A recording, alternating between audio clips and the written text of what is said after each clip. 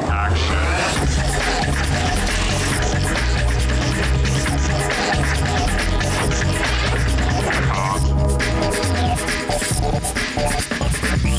let's go for takedown. Action.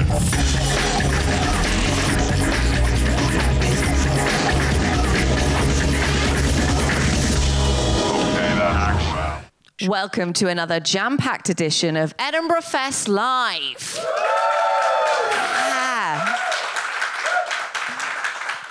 We are coming to you live from the biggest arts festival in the world, and we're here at Newtown Theatre on George Street in Edinburgh. Don't forget, if you want to be part of our live studio audience, you can. We're here every day, 1:30 to 2:30 during the Fringe. Now, I've got a little quiz question for you, because you know I love a bit of trivia. So the question today is, how many factories in Russia make iron brew?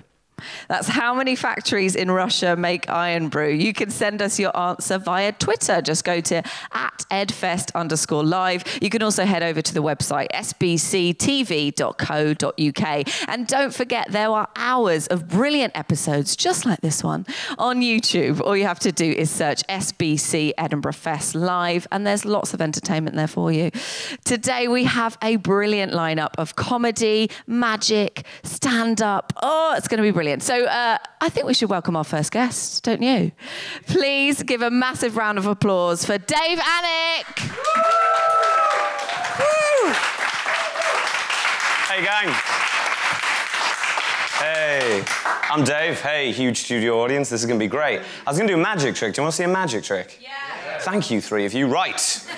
I'm going to borrow some people. For example, who have we got? The lady there with the glasses. Actually, everyone's wearing glasses, I think. You right there. Yeah, dark hair. Yeah, can I get you? Come here, right here. Give it up. Come on. Get here. How are you going?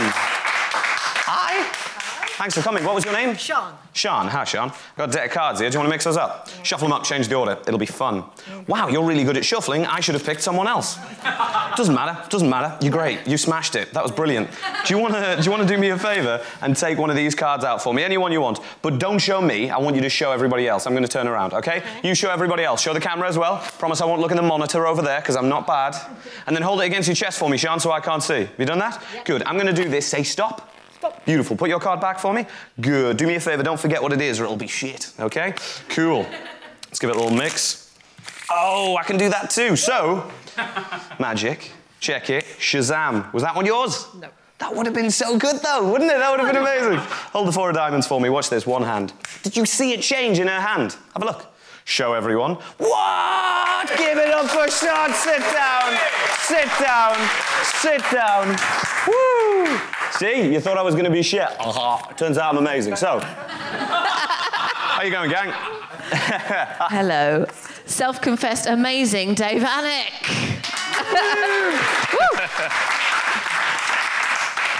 So, Dave, tell us a little bit about your show this year. My show this year. I've got 2 shows this year. I'm doing a show at 5:30 at the Voodoo Room Speakeasy, a free show, and it's called The Cult of Dave, and I try and convince the whole audience to join my cult and make me their sort of leader and god on the basis of my clearly amazing powers. So what could we expect if we were to join the cult? If you were to join the cult? Dave? A few things. Devotion, mainly to me. And I do, in the show, try and teach, albeit a little bit vaguely, because mostly what I do is more mind-reading stuff, you know, like the Darren Brown, that kind of thing. A geeky version, but that. And I talk about how it works, and I try and sort of show people how it works, so hopefully people learn stuff as well, you know? So you can learn in your cult. You can learn. And be devoted to you. It sounds amazing. It's a crazy, it's like backwards cult. Please do, please do. I'm joining. So I hear some of your impressive reviews have used the F word. What's that about? What's that about? People, I don't know, feel like they just need to swear when they look at me. Do you swear a lot in your show? Is this part of your cult? I do swear quite a bit in my show. I sort of wish I didn't. I think my mum really wishes I didn't. But I don't know, I just get really excited. And sometimes, like, oh, poo, just doesn't work. You know, you need to really give it some shit. And is your... Do you? Yes. Is your mum a member of your cult then? I hope so. I think I've never asked. You know, I'm gonna give her a call after this. Should be the first to They join. should be. They should be. They had all of the T-shirts when I got them for, which is just my face, by the way, in case you didn't realise. Yeah, they were walking around Edinburgh, just the four of them, Mum, Dad, and my little sister, wearing all my in face. Your T-shirt. Yeah, it was lovely. It was a bit creepy actually, but it was really nice. It's good to have a PR team with you in Edinburgh. Exactly. So, how did you first come into sort of magic? How did you discover it? Well, that fits quite nicely into my second show, which is on at 9 o'clock at the Liquid Rooms, because after I did the Cult of Dave, I did the Cult of Dave last year, I've brought it back this year, and the most common question I was asked was, how did you learn, how did you start doing what you do and all that? And I thought I'd try and demonstrate how I learned in the new show, like from being a really little kid, starting to do card tricks, and then building up into sort of the mind reading, sort of psychic, all that stuff, you know?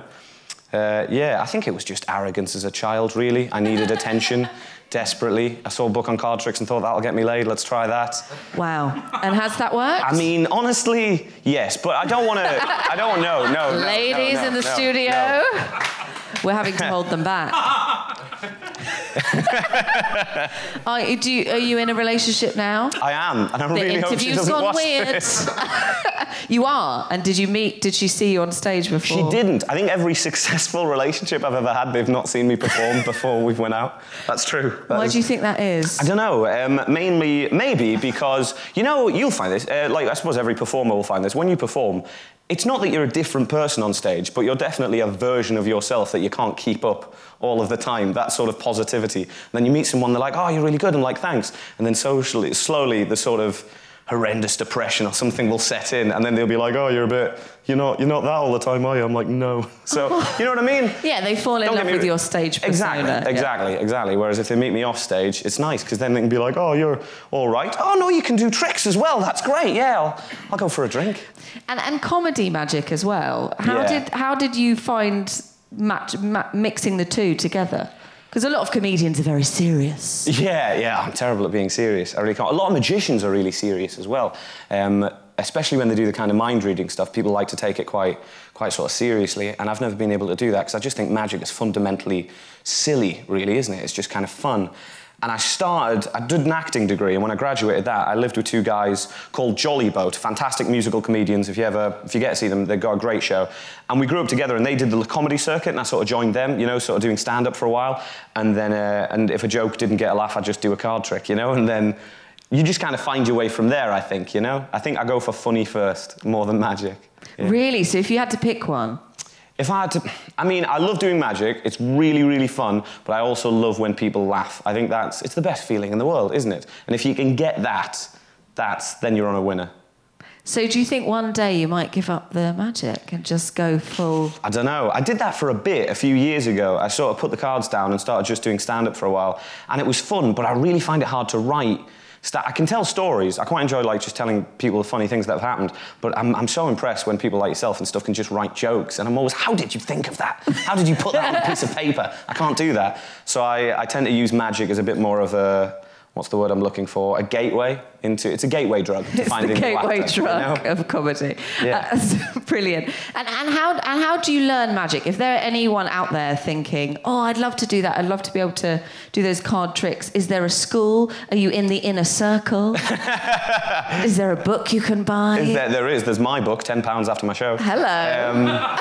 Not a joke, guys. It's called 666. I teach 6 magic tricks that you can learn, and 6 life lessons to be more like Dave. and 6 reviews of burrito restaurants in the UK, because I ran out of ideas, but that's the best part of the book, I promise. Okay. The best part is the burrito. No, but you can learn... I think I had a magic set when I was a kid. It's kind of like a hobby that you don't get out of. Some people pick up a guitar, and I picked up, you know, a deck of cards. You know what I mean? But yeah, I mean, I don't think Hogwarts exists yet. I'm waiting for the day. And is there an inner circle? Is that a real thing? There's a magic circle. There's a magic circle. There's a few magic clubs sort of around. There's the International Brotherhood of Magicians. That is a thing that exists. Right. The names are the best thing about them. There's no... I'm not part of any of them. I probably should try and join. And I've got friends who are part of the magic circles that have asked me to sort of, that I should try and join. I think it's just laziness, you know what I mean? Like pure laziness. I probably should get on board. You've gone rogue. I've gone rogue, yeah. I'll tell people how stuff's done. That's the worst thing. People always come up to me after my show and they're like, oh, how did you do that? And sometimes I come up with my own magic, and so I don't mind giving away I don't want to give away the secret, obviously that's my job, but if I get drunk, I'm always just like, oh mate, it's well easy. If you just, and I shouldn't do that, should I? Quick, get him a drink, we'll find it all out. So how many Edinburghs have you done before? This is my 6th year coming up to the festival. Wow. Yeah, quite a while. Not as long as some, but more than others, I suppose, yeah. And what do you think you've learned from doing all those Edinburghs? Do you think it's made you a better magician and comedian? Definitely. I mean, you cannot substitute 3 weeks of doing 2 shows a day, or sometimes 3. I did 3 shows a day for the last 2 years. I brought it down to 2 this year. You can't substitute that kind of learning process, can you? Because you've got to get up, you've got to do the show, and there will be days where you wake up and think, I don't want to be here, I don't like anyone in this room. That's never true. You think that, and then you get on stage and they're like, oh no, thank you so much for coming, this is actually really, really nice.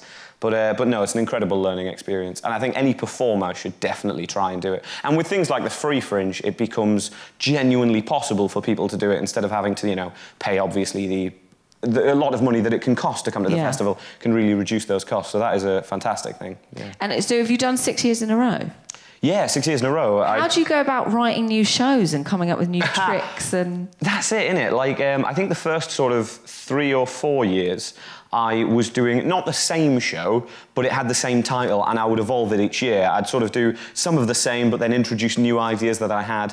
And then last year was the first year I went, right, I want to just blank slate, I'm going to do entirely new stuff. And that was The Cult of Dave, that was the first show, and I brought that back this year. And the new show, Mind Wizard, this year is that same idea. So I'm trying to just, every year, scrumble up the paper and go, right, blank sheet, what can we do now? Yeah. Brilliant. So tell us where both of your shows are on and we can come see them. My shows are on at the Voodoo Room Speakeasy, which is at 5:30, and the Liquid Rooms Warehouse, which is on at 9 o'clock every day. Brilliant. Dave Alnwick, everyone.